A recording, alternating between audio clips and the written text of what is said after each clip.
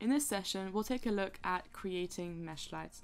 Now this is done using the GafferThree node, so if I hover over this and hit E, then I can right click on this box, add 3D light, mesh light, and then you can middle mouse button drag your geometry path onto the source mesh parameter.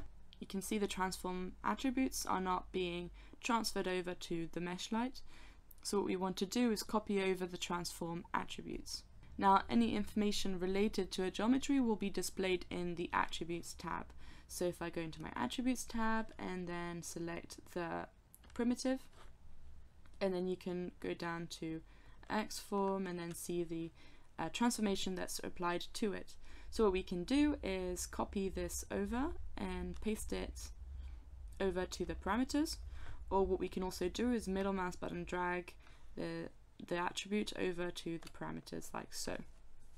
So if I send off a quick render to see what we have. Now right now we can't see our mesh light because it is not set to visible to camera. So if I send this off, and then what you can do is control backslash, that will repeat the last render. What we have over here is a shadow from our original geometry.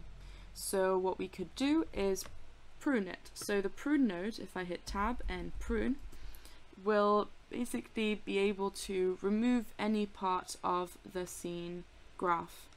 Now if I hover over this and hit E, then I can middle mouse button drag my primitive path directly in here.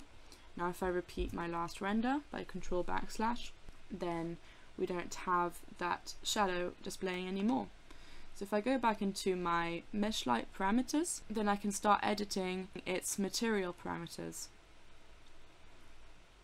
And I'm just going to drag this across over here.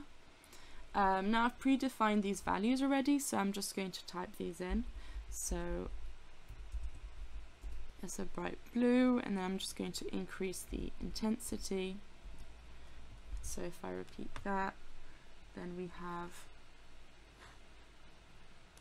light. I'm just going to bring this up. And we're pretty much done creating a mesh light.